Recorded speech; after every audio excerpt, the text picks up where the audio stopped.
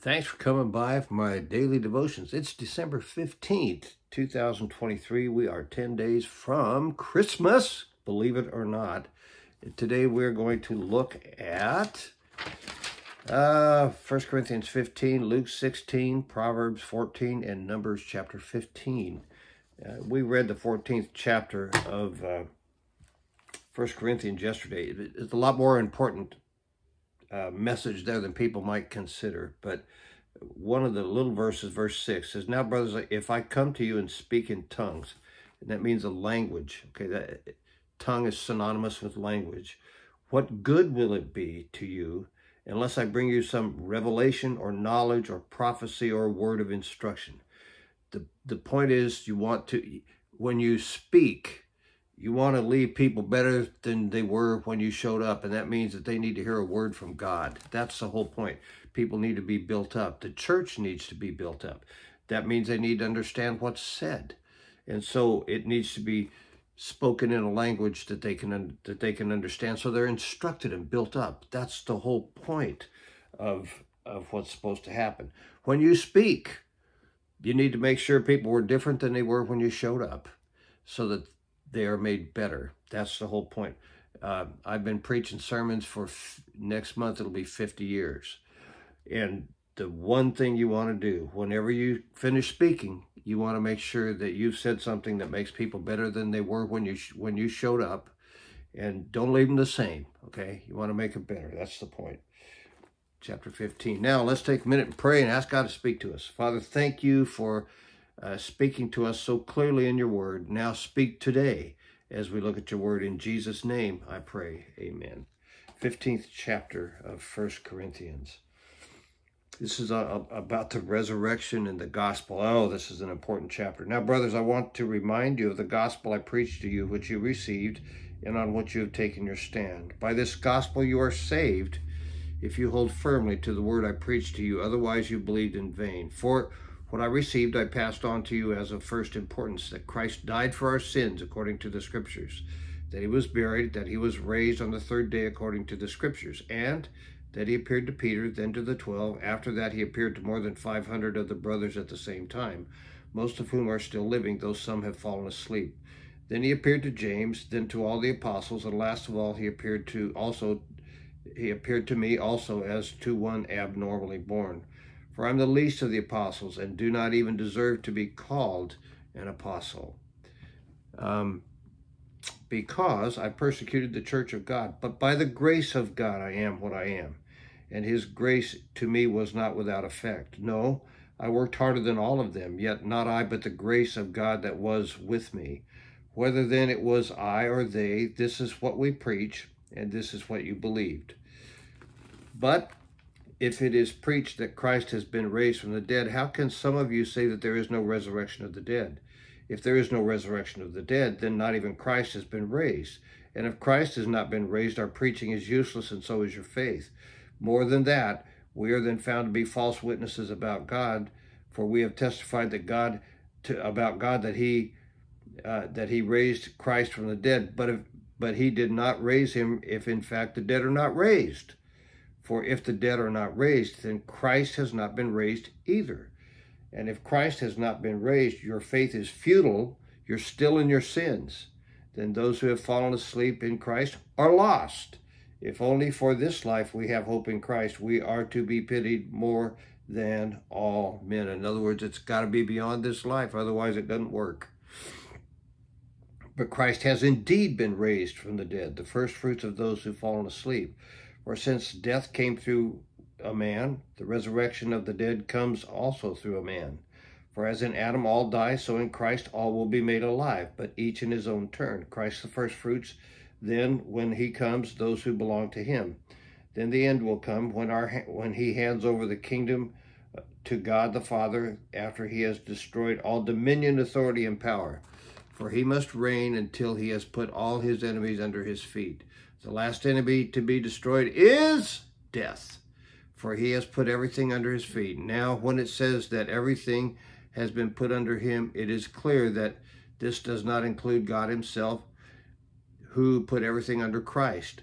When he has done this, then the Son himself will be made subject to him who put everything under him, so that God may be all in all. Now, if there is no resurrection,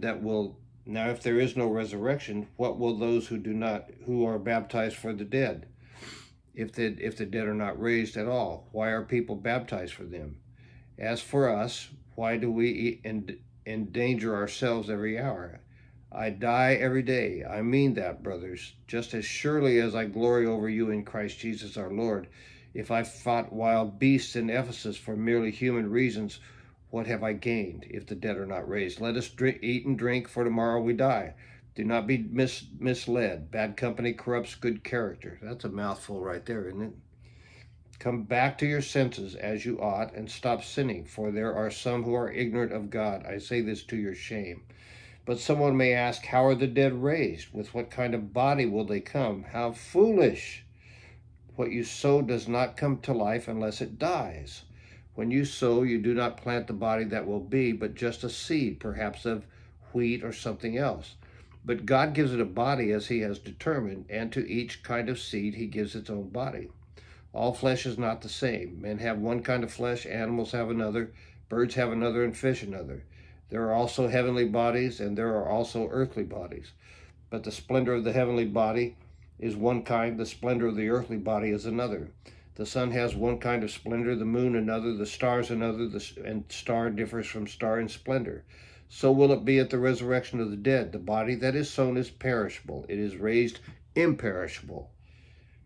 It is sown in dishonor and raised in glory. It is sown in weakness. It is raised in power.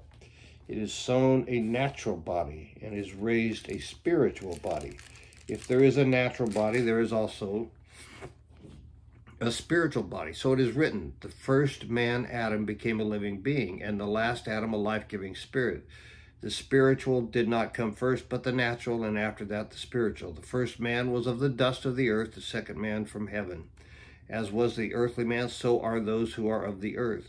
As is the man from heaven, so are those who are of heaven. And just as we have borne the likeness of the earthly man, so shall we bear the likeness of the man from heaven.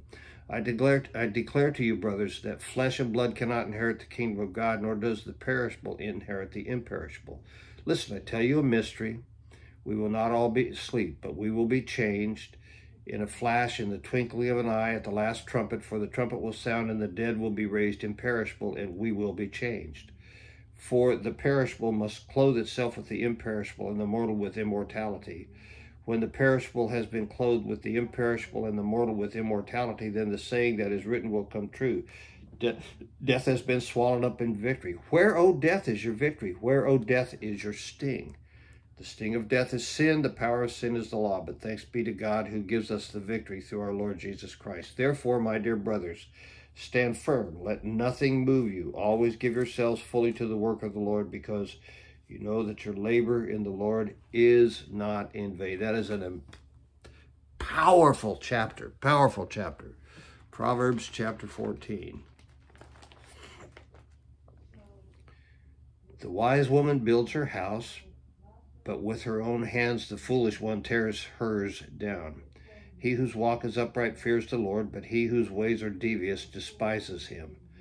A fool's talk brings a rod to his back, but the lips of the wise protect them. Where there are no oxen, the manger is empty, but from the strength of an ox comes an abundant harvest. A truthful witness does not deceive, but a false witness pours out lies. The mocker seeks wisdom and finds none, but knowledge comes easily to the discerning. Stay away from a foolish man, for you will not find knowledge on his lips. The wisdom of the prudent is to give thought to their ways, but the folly of fools is deception. Fools mock at making amends for sin, but goodwill is found among those who are upright. Each heart knows its own bitterness, and no one else can share its joy. The house of the wicked will be destroyed, but the tent of the upright will flourish. There is a way that seems right to a man, but in the end it leads to death. Even in laughter the heart may ache, and joy may end in grief. The faithless will be fully repaid for their ways, and the good man rewarded for his. A simple man believes anything, but a prudent man gives thought to his steps. A wise man fears the Lord and shuns evil, but a fool is hot-headed and reckless. A quick-tempered man does foolish things, and a crafty man is hatred. The simple inherit folly, but the prudent are crowned with knowledge. Evil men will bow down in the presence of the good, and the wicked at the gates of the righteous. The poor are shunned even by their neighbors, but the rich have many friends. He who despises his neighbor sins, but blessed is he who is kind to the needy. Do not those who plot evil go astray, but those who plan for what is good find love and faithfulness. All hard work brings a profit, but mere talk leads only to poverty.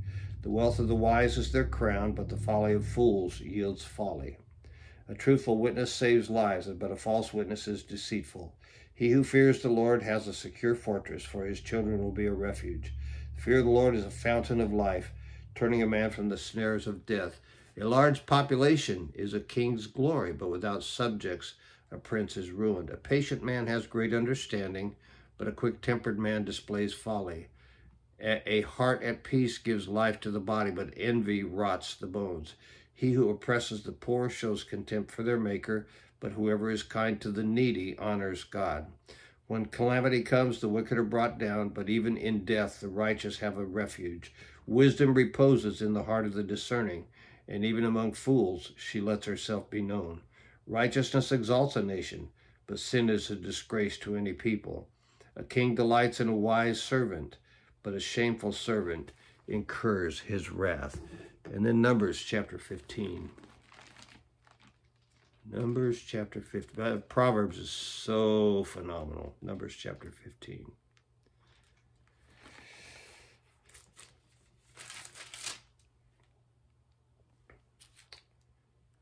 The Lord said to Moses, "Speak to the Israelites and say to them, after you enter the land I'm giving you as a home, and you present to the Lord offerings made by fire from the herd or the flock, or as an aroma pleasing to the Lord, whether burnt offerings or sacrifices for special vows, or freewill offerings or festival offerings. Then the one who brings his offering shall present to the Lord grain offerings of 1/10 of an ephah of fine flour mixed with 1/4 of a hin of oil. With each lamb for the burnt offering or the sacrifice, prepare 1/4 of a hin of wine as a drink offering. With a ram, prepare a grain offering of 2/10 of an ephah of fine flour mixed with 1/3 of a hin of oil, and 1/3 of a hin of wine as a drink offering. Offer it as an aroma pleasing to the Lord. When you prepare a young bull as a burnt offering or sacrifice for a special vow or a fellowship offering to the Lord, bring with the bull a grain offering of 3/10 of an ephah of fine flour mixed with 1/2 of hin of oil. Also bring 1/2 a hin of wine as a drink offering. It will be an offering made by fire, an aroma pleasing to the Lord. Each bull or ram, each lamb or young goat is to be prepared in this manner. Do this for each one for as many as you prepare. Everyone who is native born must do these things in this way when he brings an offering made by fire as an aroma pleasing to the Lord. For the generations to come, whenever an alien or anyone else living among you presents an offering made by fire as an aroma pleasing to the Lord, he must do exactly as you do. The community is to have the same rules for you and for the alien living among you. This is a lasting ordinance for the generations to come. You and the alien shall be the same before the Lord. The same laws and regulations will apply to both to you and the alien living among you. The Lord said to Moses, "Speak to the Israelites and say to them, when you enter the land of which I am taking you, and you eat the food of the land, present a portion as an offering to the Lord. Present a cake from the first of your ground meal, and present it as an offering from the threshing floor. Throughout the generations to come, you are to give this offering to the Lord from the first of your ground meal." Now, if you unintentionally fail to keep any of these commands the Lord gave Moses, any of the Lord's commands to you through him, from the day the Lord gave them, continuing through the generations to come, and this is done unintentionally without the community being aware of it, then the whole community is to offer a young bull for a burnt offering as an aroma pleasing to the Lord, along with its prescribed grain offering and drink offering, and a male goat for a sin offering. The priest is to make atonement for the whole Israelite community, and they will be forgiven. For it was not intentional, and they have brought to the Lord for their wrong an offering made by fire and a sin offering. The whole Israelite community and the aliens living among you among them will be forgiven because all the people were involved in the unintentional wrong. But if just one person sins unintentionally, he must bring a year-old female goat for a sin offering. The priest is to make atonement before the Lord for the one who erred by sinning unintentionally, and when atonement has been made for him, he will be forgiven. One and the same law applies to everyone who sins unintentionally, whether he is a native-born or Israelite or an alien. But everyone who sins defiantly, whether native-born or alien, blasphemes the Lord, and that person must be cut off from the people, because he has despised the Lord's word and broken his commands. That person must surely be cut off. His guilt remains on him. While the Israelites were in the desert, a man was found gathering wood on the Sabbath day. Those who found him gathering wood brought him to Moses and Aaron and the whole assembly, and they kept him in custody because it was not clear what should be done with him. And the Lord said to Moses, "The man must die. The whole assembly must stone him outside the camp." So the assembly took him outside the camp and stoned him to death, as the Lord commanded Moses. The Lord said to Moses, "Speak to the Israelites and say to them, throughout the generations to come, you are to make tassels on the corners of your garments with a blue cord on each tassel. You will have these tassels to look at so that you will remember all the commands of the Lord, that you may obey them and not prostitute yourselves by going after the lusts of your own hearts and eyes. Then you will remember to obey all my commands and will be consecrated to your God. I am the Lord your God who brought you out of Egypt to be your God. I am the Lord your God." God has spoken. Let's pray. Father, thanks for speaking to us today. Father, write a new law in our hearts. Make us different because we heard from you. Change us, Father. Make us your people your way and impact our lives, we pray. In Jesus' name, amen. Bless you. Have a great day.